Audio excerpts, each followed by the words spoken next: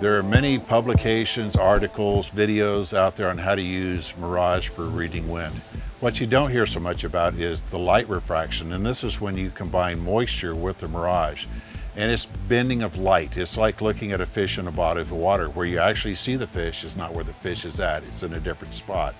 The same thing happens with shooting. And what you'll normally see is the target will have an appearance of moving around. What you have to do to deal with this is to dial the scope power setting down until the target quits moving. If failure to do this will give you elevation or wild shots that are not on call. How I do this typically is I set up my spotting scope where its focus is about 300 yards out, and my rifle scope is focused on the target. With just a glance through my left eye, I can see what the Mirage is doing 300 yards out. At 1,000 yards, I can see the light refraction on the target and whether I need to adjust my scope or not.